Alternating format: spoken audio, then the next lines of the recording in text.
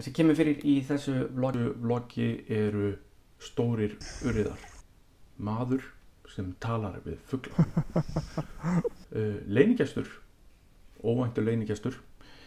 Stinking hands, atburður sem gerist í bílnum. Æðilegt atvik. Skulum bara vinda okkur í það. Góð með þessar, verið velkomin í nýja vloggi mitt. Að þessu sinni ætla ég að tala Litlaá og Skjálftavatn. Ekki sem einhver sérfræðingur, heldur bara sem gestur sem var að fara í fyrsta skipti. Þetta vlogg í boði Flugubúllunar. Ekki boði, það kannski í samstarfi við þá. Og svo Bumbuborgarar sem matavakt sem ég var að opna. Og þeir styrktu mig í þessari ferð, það bara hægt að segja það, borguðu launin. Þannig að Bumbuborgarar styrktu mig í þessari ferð.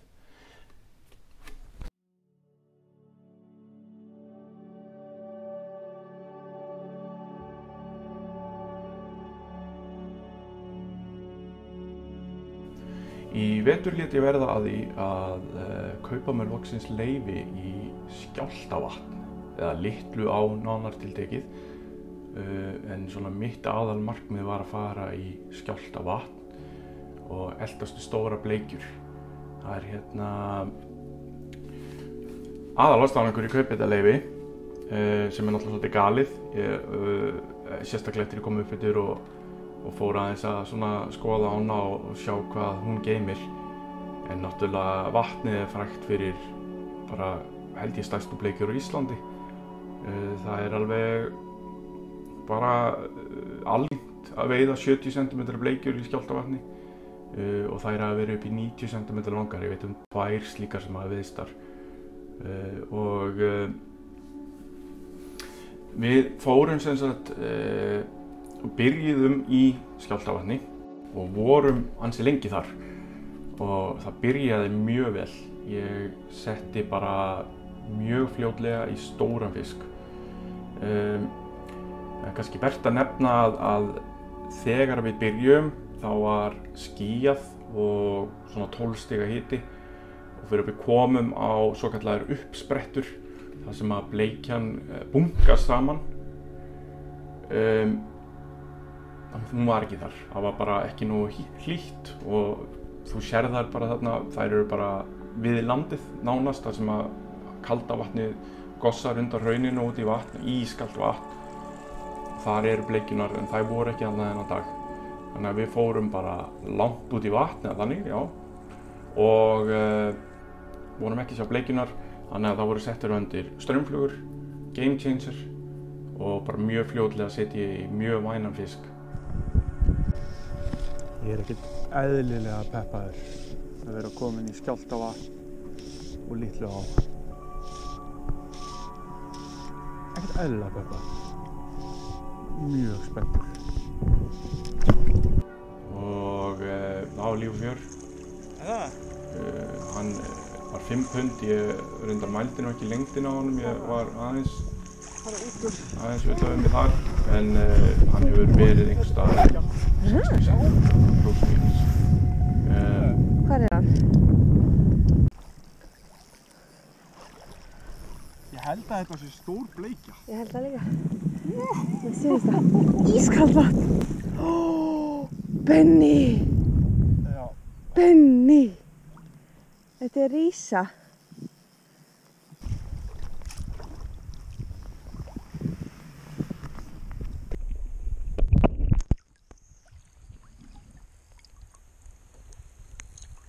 Það bara að standa.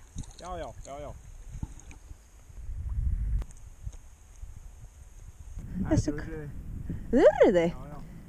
Ok. Ertu vonsvikinn? Nei. Alls ekki. Ok, þá reyna. Ok.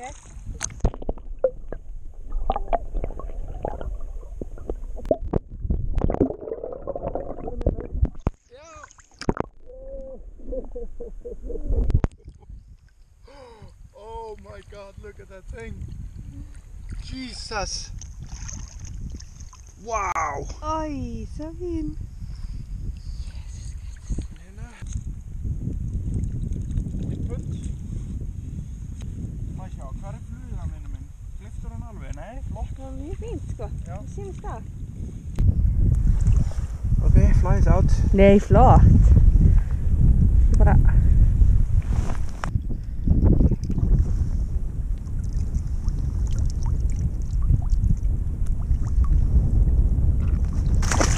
Well, he released himself. Well done, boy. Okay. Þá var komið að líf og þetta var svona leit mjög spennandi út til að byrja með og líf setur bara fljótlega í fisk líka og vænan urriða. Væntalega urriða, við sáum hann aldrei, hann var fljótur að hrista sig lausan og þá í raun og veru líf bara að kasta og kasta og kasta og fær að reyna þarna að vilja vekk og reyndum svolítið lengi og fundum ekki meira líf eða fengum ekki fleiri fiska, sáum ekki upptökur og ekkert slíkt. Við löbbum svo yfir á stað sem heitir Króksós sem á líka að vera frægur fyrir að vera með svona bleikju uppsöfnun í bunkum. Þær voru ekki þar heldur en líf setti þó í fisk svolítið langt úti og bara einhverjum skrýtnum stað skildist mér samkvæmt þeim sem eru kunnugir staðháttum þarna. En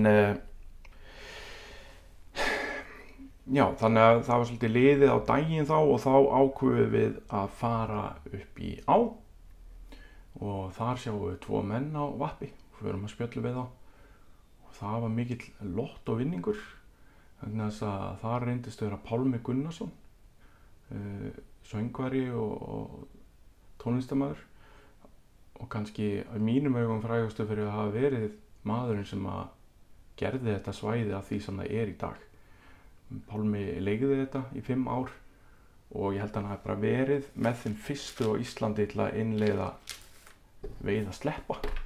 Tók netin upp úr Skjálftavatni, fengum alls konar sögur hjá honum, fullt af frábærum ráðum. Ekki bara aðeins að kíkja á það. Líf, Já. þú varst að missa urriða. Já. Hvernig er það?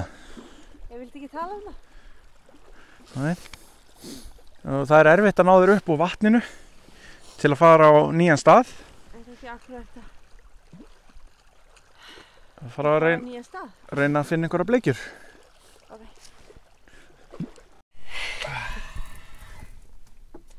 Jæja Líf. Jæja. Við erum ekki búin að ríða feitum hesti. Ó, það stingir. Já, þetta er vettlingarnir. Ok, byrja aftur. Nei.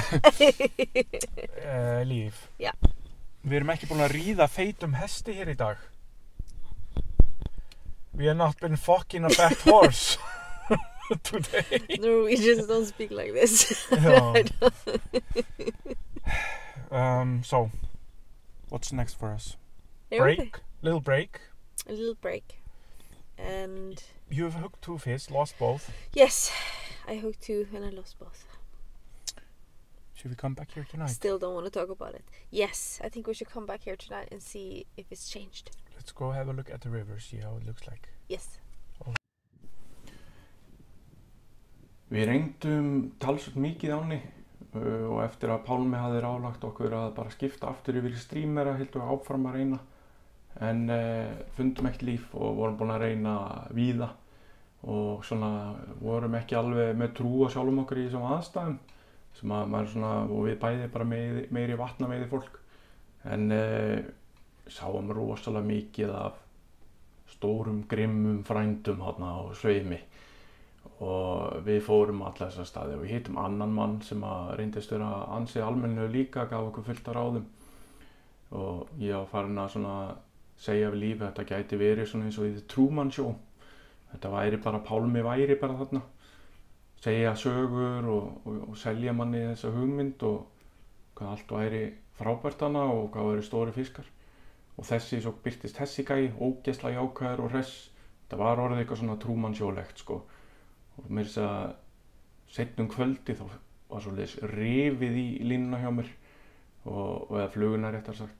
Og Pálmi hafði verið að segja mér fyrir hann var að eiga þetta að hann verið að kafa þarna og skoða skoða allt, bara hann stúdira ána gjörsamlega frá A til Ö, hvernig fiskurinn hagar sér og ég var bara, þetta bara pálmi í coverbúningnum að rífi hjá mér, þetta bara trúmannsjó. Þannig að, en þetta náttúrulega sjálfsögðu í gríni sagt. Við erum komin hérna niður í á, þetta nú líf. Við erum búin að reyna svolítið vatni, nú farið okkur niður og hittum Pálma Gunnarsson á bakkanum. Það náttúrulega bara var lottóvinningur út af fyrir sig og gaf okkur fullt af ráðum og gaman að heyra í honum og fá sögur og input. Ég var búinn að skipta bara yfir í púpur og sagði við Líf að þýtti ekkert að vera streamera hér miðjan dag. Pálmi var nú því ósammála, sagði mér bara að henda streamerunum aftur undir. Hann væri búinn að fá 2 hérna ofar fallega fiska. Þannig að við erum bara aftur komið streamer. Áfram gakk.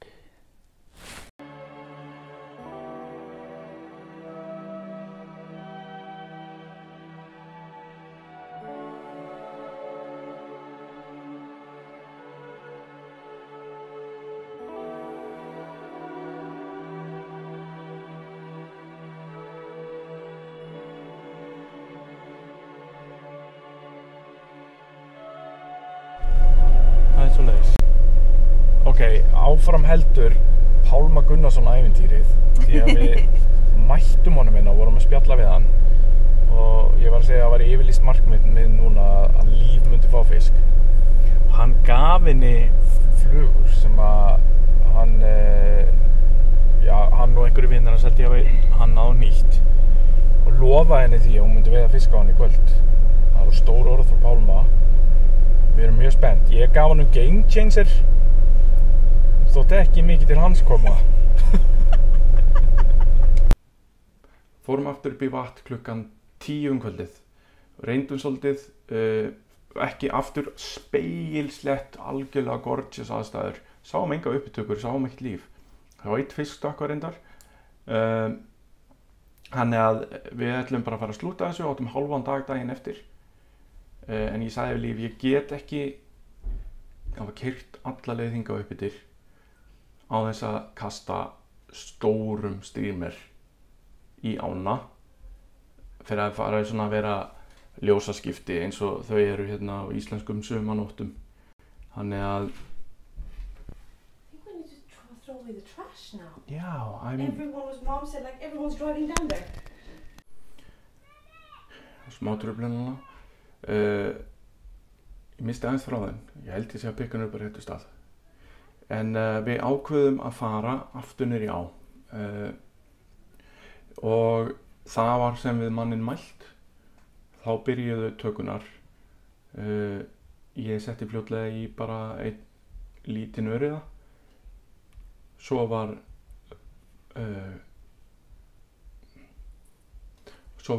Pálmi í kafarbúningnum sem reif í hjá mér. Rosaleg taka sko, bara ángríns að örugglega verið. Það aldrei undir 10 punda fiskur miðað við tökuna, það var bara eins og manneski að vera rifið í fluguna hjá mér.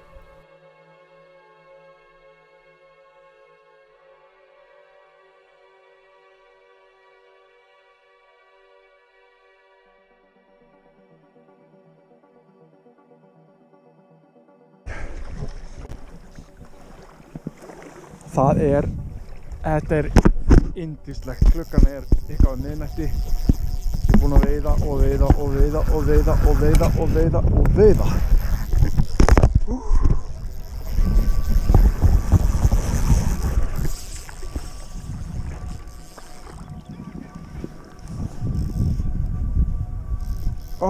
Sæll, hvað þetta er yndislegt.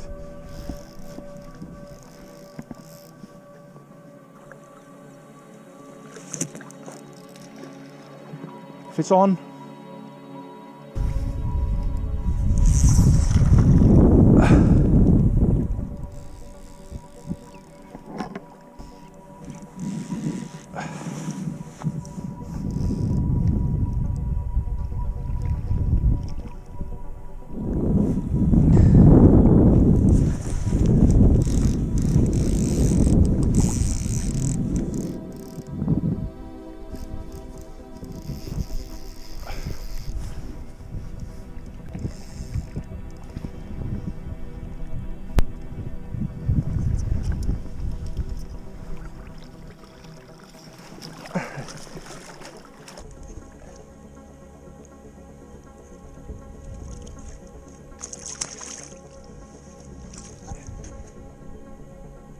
tight. No, you're gonna lose it. Yeah.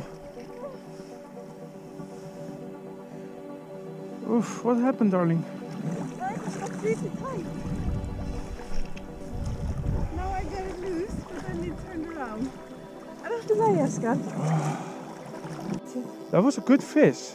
It was definitely a good fish.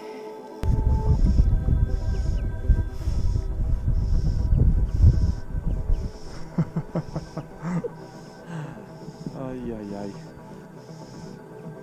Hvernig gengur þér?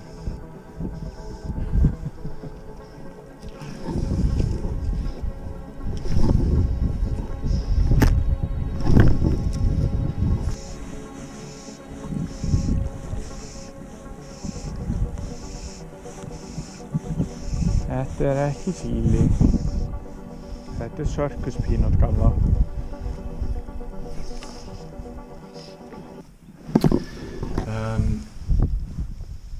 Svo erum við bara að skiptast á þarna, löppum niður bara ána og erum bara að kasta í hverju einustu hólu sem við sjáum. Lífsettri fisk, mjög fína fisk, eitthvað smá panik mót á minni konu, mistir hann fljótlega. En svo höldum við bara áfram að rölta niður ána. Oh my god, þetta var taka. Og þá gerist þetta. Ok, það er dreki. Ég er með dreka.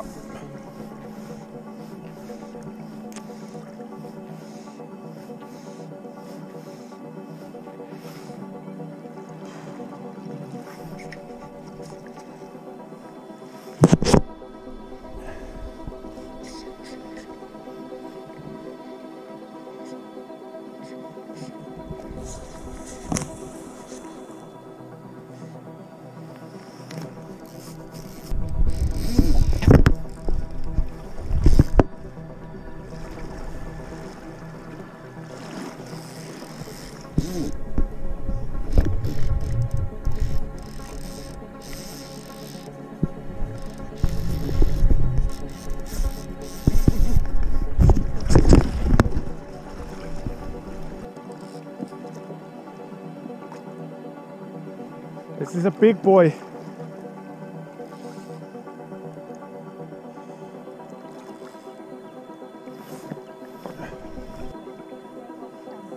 Ja. Circus peanut. Jo.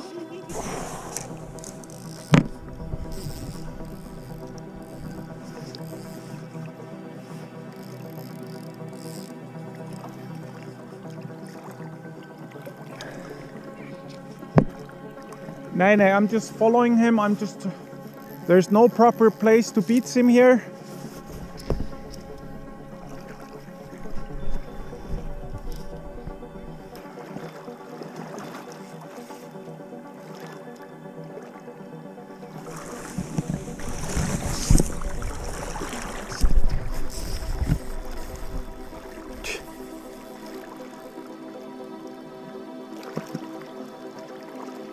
I'm gonna go there to that beach.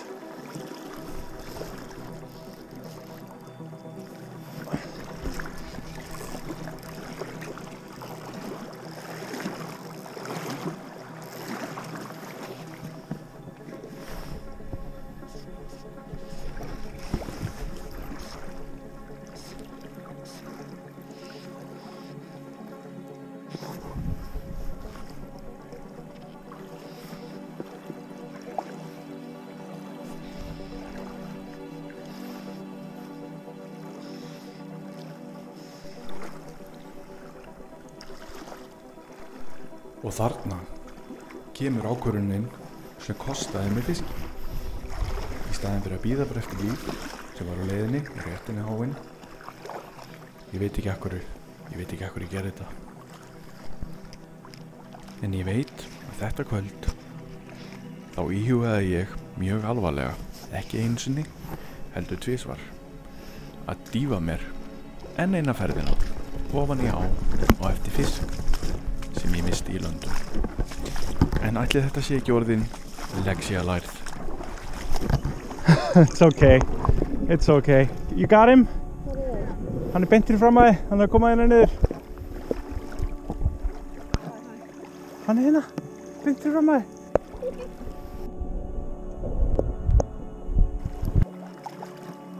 That was okay, that was okay.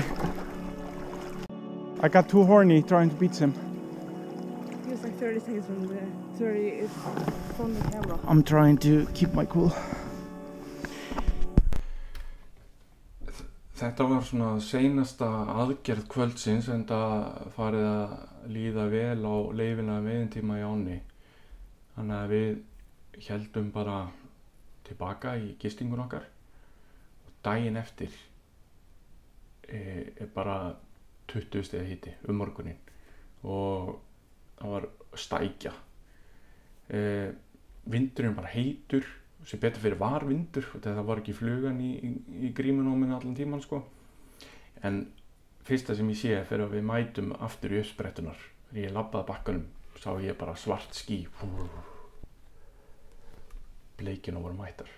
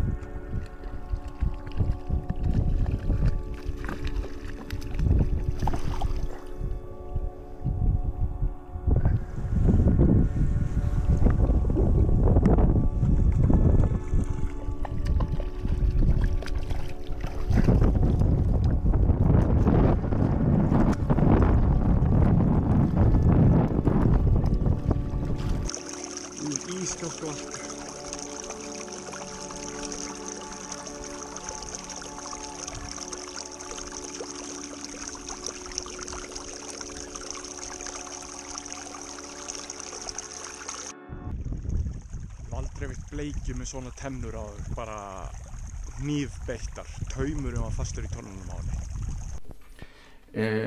En það þýðir þó ekki að bleikjunum séu mætti allir að taka fluguna einar vegna þess að það var 20 stiga hiti. Þær liggja bara þarna í magnum sínum í kalda vatninu en ég sá þó að þær voru svona einstaka sinnum að velta sér, þannig að eitthvað voru þær að grípa. Prófum alls konar flugur og það var ekki fyrir en ég greip flugu úr boxinu mínu sem ég búin að eiga mörg ár, nýtt hana einhver tíma fyrir einhver hlíðarvatnsferð og bara veitti mjög vel á hana. Svo einhvern veginn hef ég bara parkerað henni og bara tekið aðra flugu fram fyrir.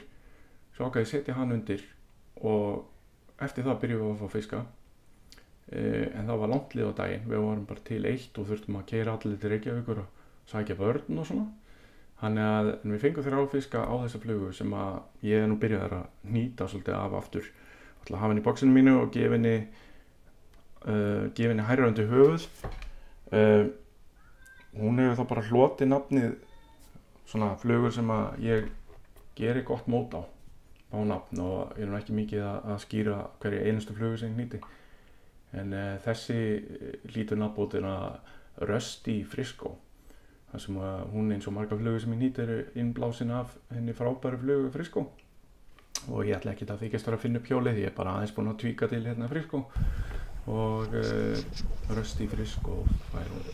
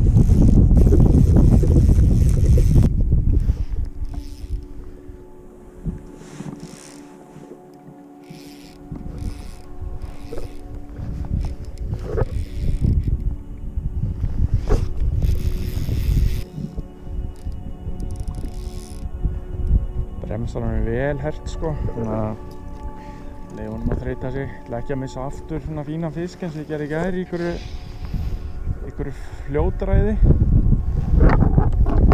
En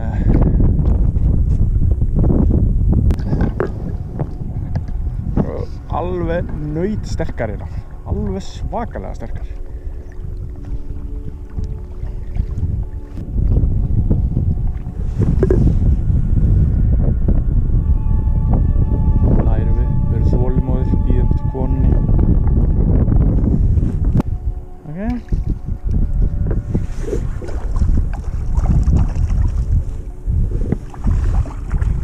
Go for her.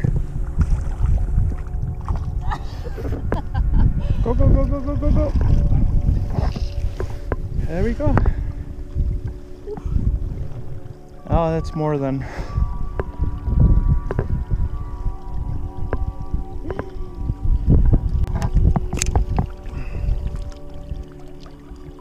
Few pund.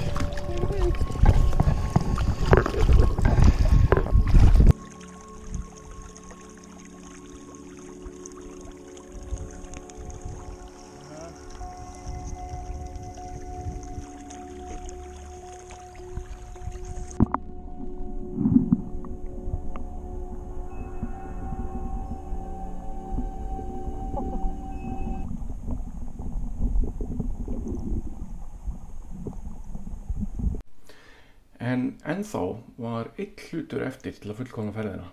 Það var líf að landa fisk. Hún var búin að setja í nokkra og það er aldrei skortur á því að hún setja í fisk, en hún átti eftir að landa fisk. Það voru 10 mínútur stefnu klukkan 12:50 fyrir að þetta gerist. Laglegt. Oh, there's 3 compartments. Komið í sæl og blessu Patagonia. Tight. Tighter.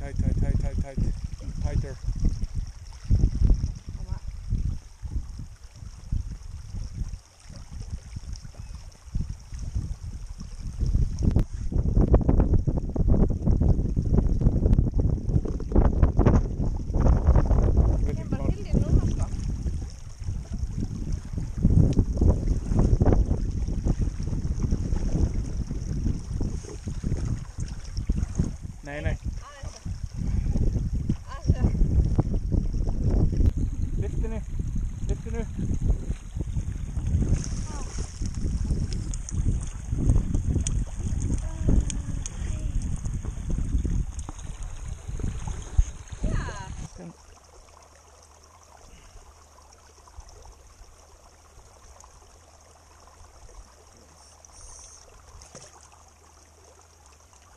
Hold her tail on the other side.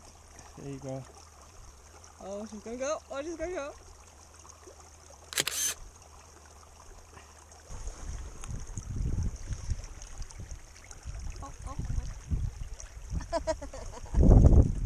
Yes!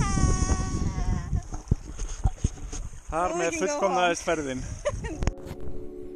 Það er kannski rétt að nefna það að með þennan blessaða fisk sem ég misti, þennan stóra urriða, auðvitað reynir maður alltaf þegar maður er að veiða sleppa að dauðþreyta ekki fiskana. Þannig að hann á sennilega eftir að ásækja mig í draum mínum svolítið tíma þessi elska, en ég fer þarna og næ frændans einhvern tíðan í ágúst. Flugunar sem að ég nefni í þessu eru þessar hérna. Það er Circus Peanut sem að er svona fluga sem ég hef verið að leika mig svolítið með og hefur gefið góða raun. Svo var ég með lítinn Game Changer sem að ég nýtti sjálfur í óliflit og svo var það náttúrulega rösti frisko sem ég sýndi þið náðan. Ég segi bara takk fyrir að horfa og sjáumst á bakkanum. Tight lines.